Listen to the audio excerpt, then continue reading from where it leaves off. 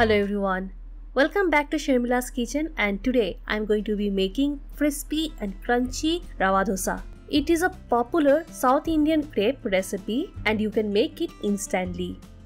So let's get started. In a bowl, add semolina, that is suji or rava, rice flour, refined flour or maida, salt, a little bit of curd.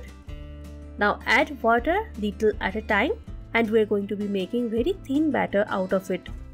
Now add chopped onion, chopped ginger, chilli, curry leaves, coriander leaves, add remaining water, jeera, crushed pepper and combine well. As you can see, the batter is very thin, so it has to be like this, thin runny consistency, and the pan should be hot enough. So when you pour the batter, it will set in the place immediately. Pour it 2 to 3 times to make a big dosa. So when you are adding the batter, you can see some kinds of holes are forming. If the batter is hot only, it will form like this. In the typical dosa, we like to rotate the batter with the ladle, but in Rava Dosa, we should not do that. If you do that, the batter will come out with a spoon.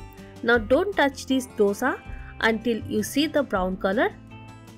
Now drizzle oil in the holes and spread, and cook the dosa on medium to high flame. Once you see the edges and bottom turned into golden brown, it's ready to take out. So first try to loosen the sides carefully, and then it will easily come out from the pan. And our Rava Dosa is ready. I have made all the Rava Dosa like this. Now serve this crispy and crunchy Rava Dosa with nice and spicy tomato chutney.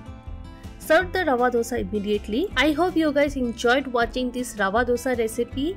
If you like this recipe, please hit the like button, share with your family and friends, and don't forget to subscribe to my channel.